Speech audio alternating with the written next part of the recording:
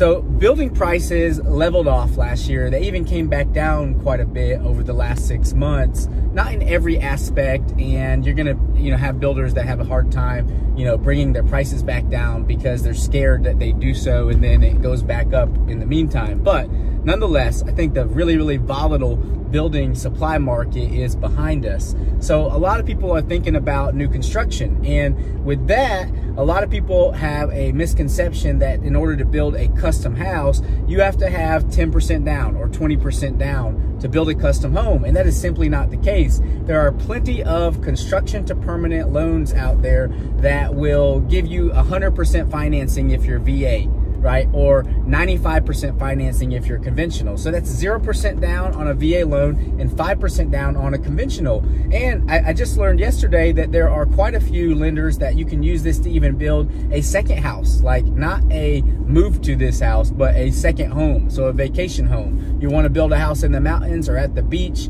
10% down, you can do a construction to permanent loan on a secondary property. And if you want to build an investment property, maybe build to rent or build to Airbnb type of thing, 15% down, and you can build an investment property.